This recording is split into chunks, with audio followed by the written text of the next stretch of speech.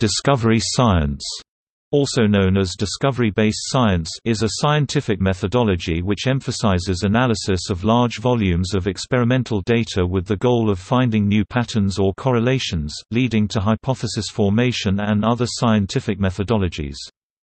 Discovery-based methodologies are often viewed in contrast to traditional scientific practice, where hypotheses are formed before close examination of experimental data. However, from a philosophical perspective where all or most of the observable, low-hanging fruit has already been plucked, examining the phenomenological world more closely than the senses alone, even augmented senses, e.g. via microscopes, telescopes, bifocals etc., opens a new source of knowledge for hypothesis formation. This process is also known as inductive reasoning or the use of specific observations to make generalizations.